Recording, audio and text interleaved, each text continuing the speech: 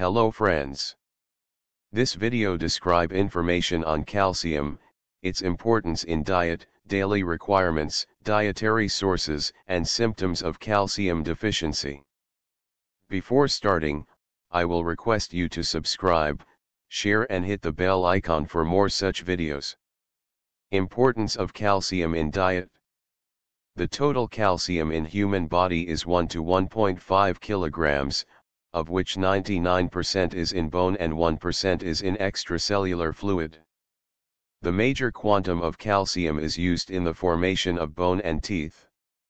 Calcium is essential for transmission of nerve impulses and muscle contraction.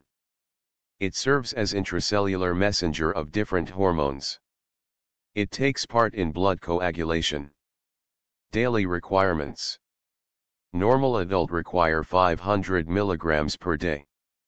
Requirement is increased in pregnant and lactating women to 1,200 milligrams per day. And in postmenopausal women 1,200 to 1,500 milligrams. Normal serum value of calcium is 9 to 11 milligram per deciliter. Dietary sources. Important dietary sources includes milk. 100 cubic centimeters of milk contains 100 milligrams of calcium.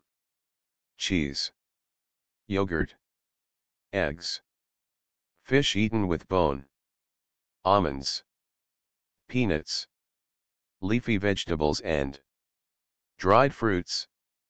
Symptoms of hypocalcemia or calcium deficiency. Low ionized calcium increases excitability of peripheral nerves. Tetany can occur if total serum calcium is less than 8 mg per day.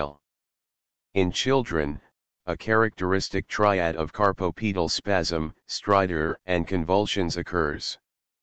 Adults complain of tingling in the hands and feet and around the mouth. When overt signs are lacking, latent tetany may be revealed by Trousseau's sign, in which inflation of a sphygmomanometer cuff to more than the systolic BP causes carpal spasm. Or Kvostek's sign, in which tapping over the facial nerve produces twitching of the facial muscles.